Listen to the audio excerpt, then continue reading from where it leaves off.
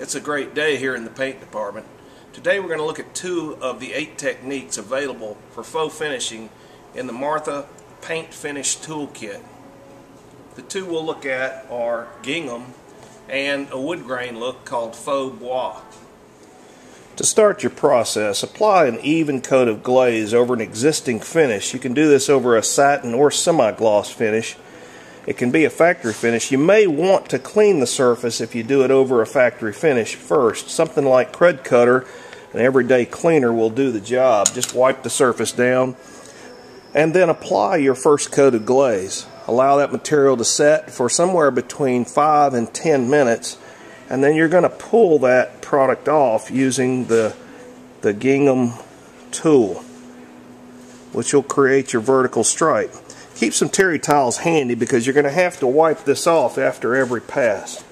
Allow this product to cure for another 8 to 10 minutes, and once it's dry you'll apply a second coat and cross grain it in the opposite direction. The other piece we want to demo today is the Faux Bois. It's essentially a wood grain look that you create using a base coat, a faux glaze, and this Faux Bois tool.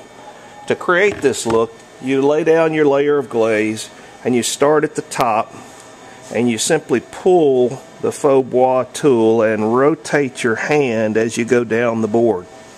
Keep a terry towel on hand because you will need to wipe your tool off on a regular basis. And then you're going to make another pass.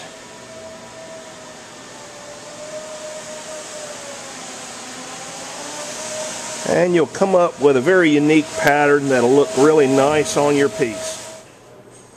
So whether you want to create the Faux Bois wood grain look with Martha's Faux Bois tool, or whether you want to create Gingham with the Gingham tool, the process is relatively simple.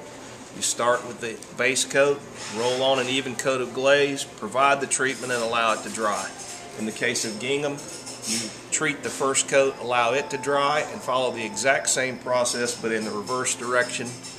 I'm Pat in Paint. I hope this helps. Thank you for visiting our online community today.